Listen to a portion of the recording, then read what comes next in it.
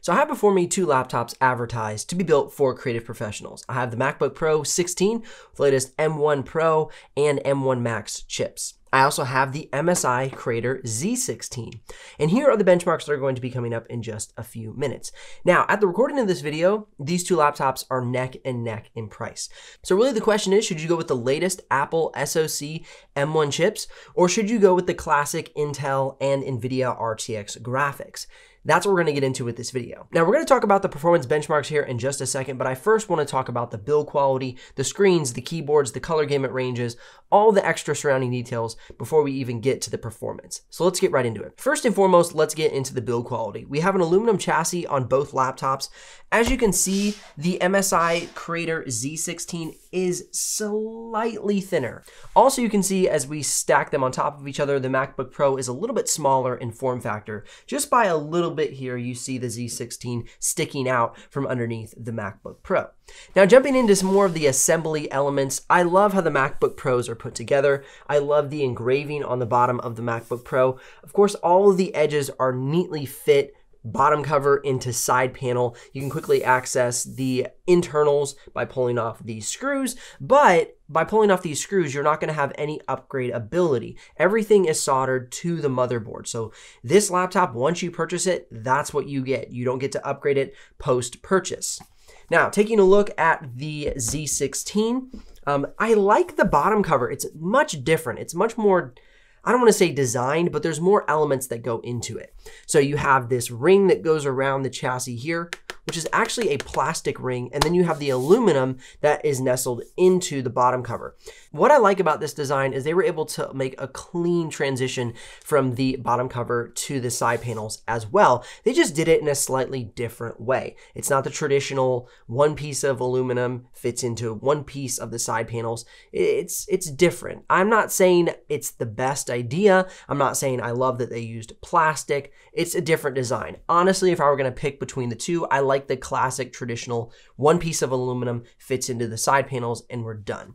But it's definitely an idea that MSI was trying out. One thing to point out is how the USB Type A port fits into the side panel. Because it's such a tall port, they were able to keep the laptop thin by basically removing the side panel and how it comes across in one clean designed line. They had to cut that out. While we're on the ports, we might as well talk about them. On the MSI Creator Z16, we have the headphone jack, USB Type-C, which is Thunderbolt, USB Type-A, and then we have our large vent and our power adapter here. On the other side, we have a micro SD card slot, another USB Type-C, and a USB Type-A, as well as our vent. And then we have two vents along the back side of the chassis. Moving on to the MacBook Pro 16, we have our dedicated HDMI port, USB Type-C, which is Thunderbolt as well, a full SD card slot, and on the other side, we have our MagSafe charger, two USB Type-Cs, and a headphone jack. And of course, we have vents along both of the left and right side panel, and then we have a long vent along the back side of the chassis. So similar ventilation, but quite different in ports. I would say that the laptop that really stands out in regards to ports for me would be the MacBook Pro.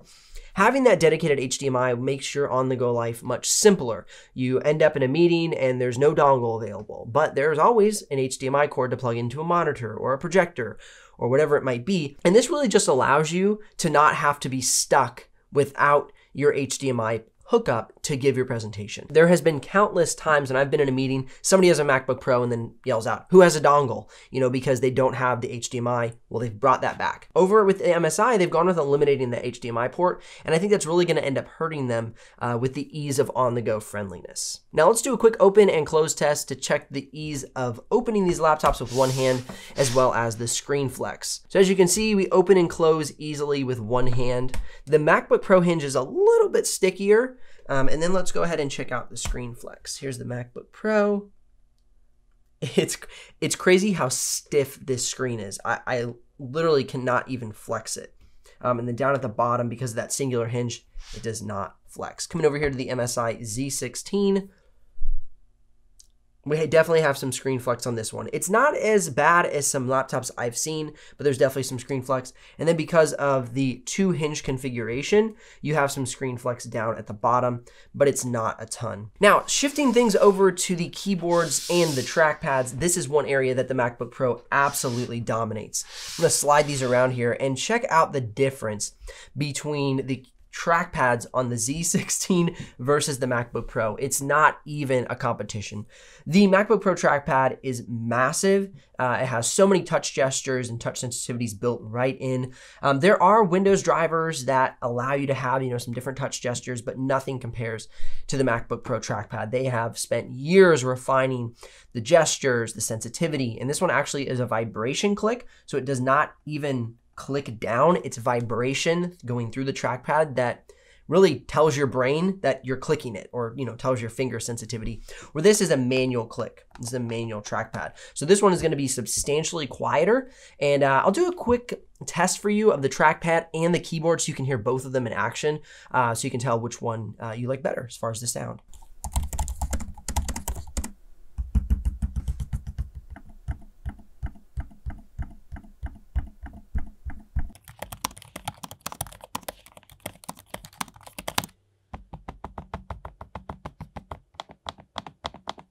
Shifting over to the keyboard, now that you've heard the keyboard and trackpad, we have a SteelSeries keyboard on the Z16, a nice quiet click, a really satisfying snap. It's not loud, but it has that satisfying snap as you heard in the audio sample. But as we shift over to the MacBook Pro, it's slightly quieter and it doesn't have that clicky snap sound. Some people really enjoy that. I think if you are somebody who likes that more classic gamer laptop, you would lean towards the MSI with the SteelSeries keyboard. Over on the MacBook Pro, we have the classic and now newly refined scissor switch keyboard in this matte black finish in the keyboard bed. And then over on the MSI side, we have a slightly wider keyboard with this stack of keys here. But they both work very well. I like them both. They both type very clean. Regarding the webcam, the MacBook Pro has a 1080p webcam and the MSI Z16 has the classic 720p. And here's a quick sample of each of those so you can check them out. Here is a test of the webcam. It's a 1080p webcam. Checking out the audio as well to see if you like the webcam, see if it fits for your needs. It's definitely better than the crappy 720p webcams we've had forever. So I'm super stoked that Apple made this move for the 1080p. Here is the webcam for the Z16. You can see the color and the audio right now. It's definitely a little grainy. I've got good lighting on me, but it'll do the trick as well. And regarding the speakers and audio experience of each laptop, here's a quick sample of that.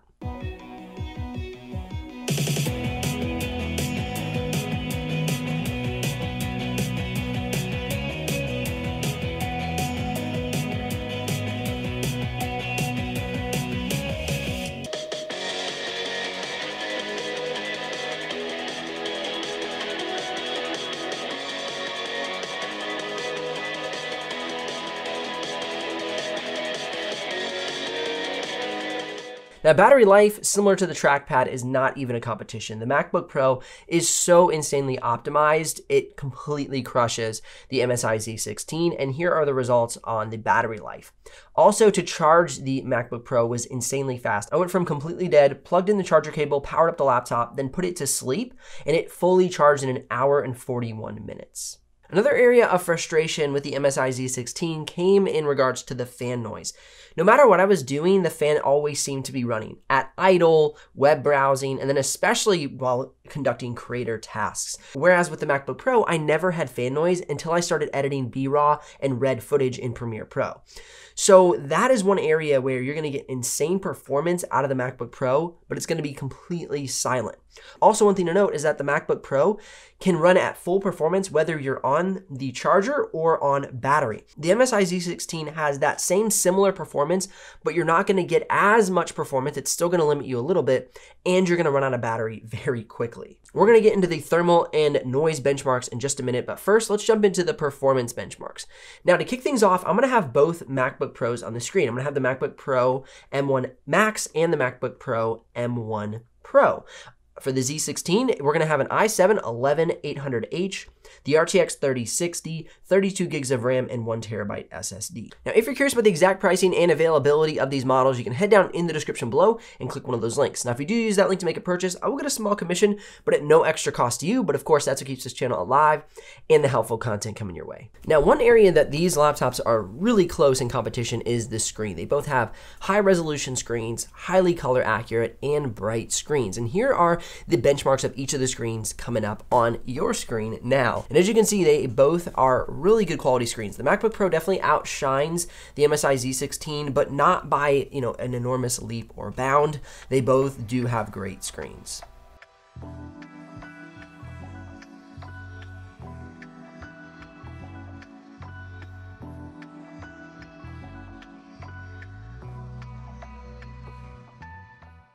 Let's jump into the performance benchmark, starting out with Cinebench R23, Geekbench single core, and multi-core. And as you can see in the simulated benchmarks, the MacBook Pros are absolutely dominating over the latest i7-11800H with the RTX 3060 GPU. But how do the new MacBook Pros handle real-world tests, such as After Effects? Well, taking a look at After Effects, you can see that they are better than any laptop I've tested on my channel before. And remember, they're also silent and running extremely cool in regards to thermal temperatures. Now, as we move on to the render benchmark, that's an area where dedicated GPUs are going to be highly advantageous.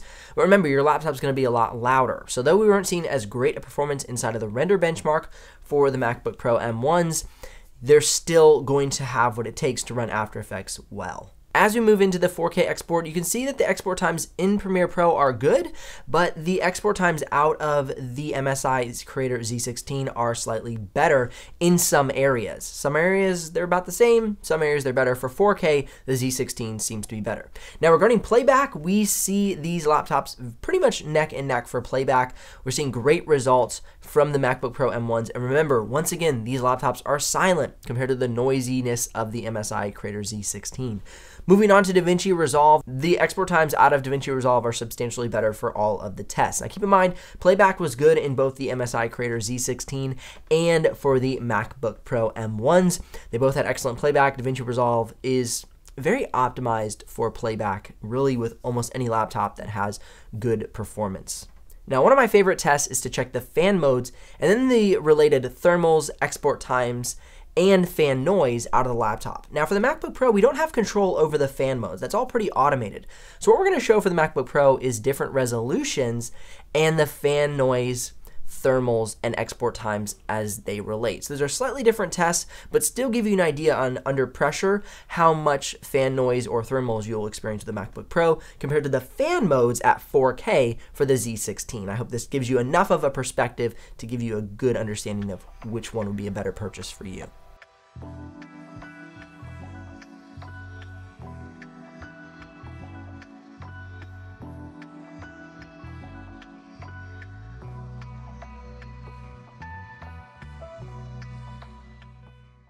Now moving on to Photoshop, you can see that the MSI Z16 does perform better, but it's going to come at a higher fan noise and thermal limitation than the MacBook Pro. The MacBook Pro kind of limits the chip in order to keep it cool and quiet, but though it is limiting, it still has excellent performance. So if you're at that 709 and then up to the 800 for the M1 Max, these are still going to be great scores and you're going to have great performance inside of Photoshop. Wouldn't be too concerned about the lower score because once you get above 700, you're basically in fantastic shape for the Adobe Creative Suite, Affinity Photo, Sketch, Figma, the like. When it comes to these laptops, really what it boils down to is efficiency. The MSI Creator Z16 is a well-performing laptop, but it's not as efficient as the MacBook Pro, M1 Pro, and M1 Max. Build quality, I'm going to lean a little bit more towards the MacBook Pro. It just seems a little more refined, as we've seen in years as they developed their product. But overall, they both perform very well. So if you're running Windows or Mac OS, that helps with the choice. And then if you don't care so much about the cool and quietness, and of course the incredible battery life, then the MSI Z16 will be a great option for you. However, the choice is yours. So the choice is yours. Links if you're ready to make a purchase, likes if this video has brought you some value, and subs if you don't miss out on the future uploads. I'll see you here in the next one.